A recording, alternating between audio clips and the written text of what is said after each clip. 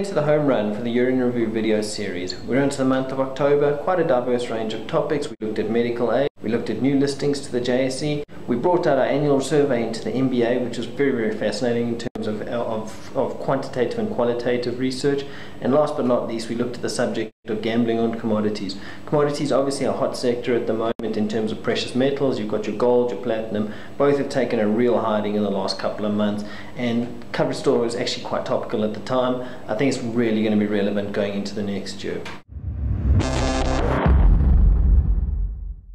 In terms of a hit and miss for the year, this is a hard one to call, but I'm going to go with new listings. I think what frustrated me here was a lot of new listings came through post our cover story. They'd been in the pipeline for a while. We were battling to pick out what are the winners and losers, what timelines people were going to bring to it.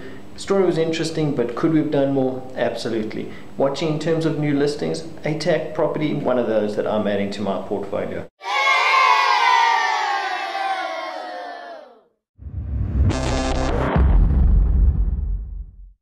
Winner for the month, without a doubt, our MBA survey. This is probably the premium MBA survey in South Africa. 150 pages of research. It's available on finweek.com. It's fascinating if you're thinking of studying this qualification.